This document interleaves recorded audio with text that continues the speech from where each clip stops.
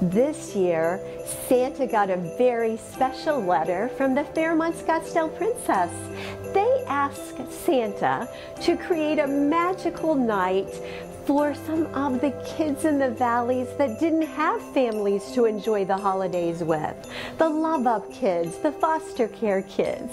We looked at what the best gift we could give those kids, aside from riding the Ferris wheels and having so much fun. What those kids needed was the opportunity to have a night to just believe in the magic of Christmas and believe in the magic of themselves.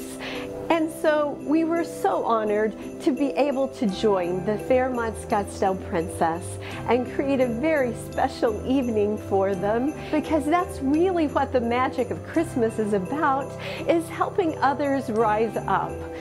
And we hope that you will have that same love in your heart to reach out to others this Christmas and have a LoveUp Christmas at the Princess.